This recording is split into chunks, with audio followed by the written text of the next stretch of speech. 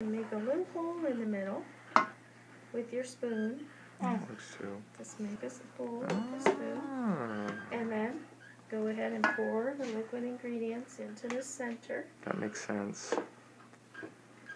You guys can see she's got the apron on. She washed her hands before she started.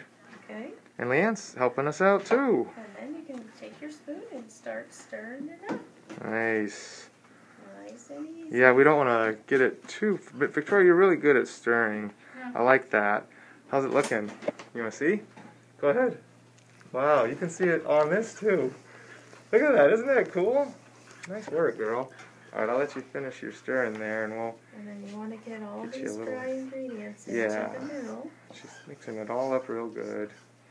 Did you make more than just pizza this summer, Victoria, at home? Did you do like a muffin project or anything? I don't think so. Oh, yeah?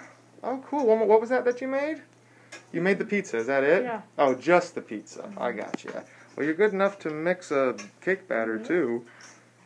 Nice work. All right, we'll let you finish your job, and I'll check in with you guys later.